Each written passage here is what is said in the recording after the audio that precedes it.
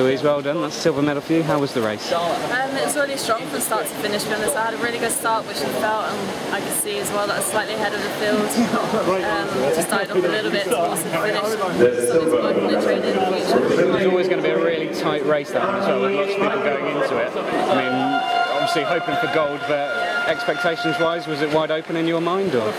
Yeah, it always is. 53s, one lane, splash and dash as fast as you can to the other end, so it's anyone's game really, whoever's fastest on the day. And that's another individual medal for you. We're still plenty more races to go. How would you assess your performance so far in Berlin? I've been really strong throughout the meet. I've managed to swim most of the heats pretty strong and then back it up again in the finals with slightly faster time, so I've been really pleased this week so far. Well done.